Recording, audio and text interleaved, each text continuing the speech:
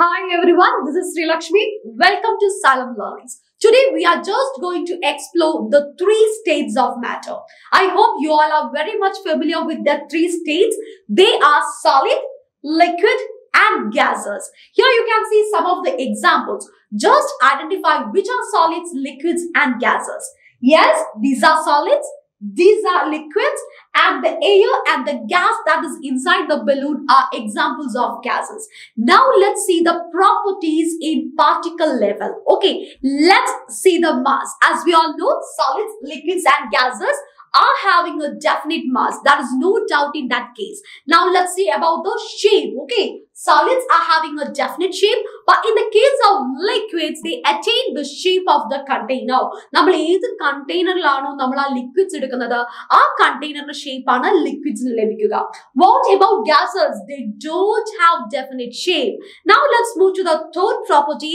It is about the volume. Yes, as we all know, solids and liquids are having a definite volume, but gases don't have a definite volume.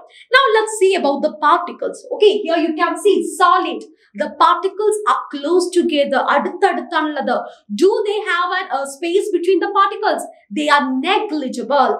What about liquids? Let's see the particles of liquids. They are having space between them. While we are comparing with solids, the liquid particles have space between them. What about gases? The space is much larger. They are staying apart. Am I right? So in solids, we can see that interparticular force, it is very high and also they are rigid. They are not compressible and also they cannot flow.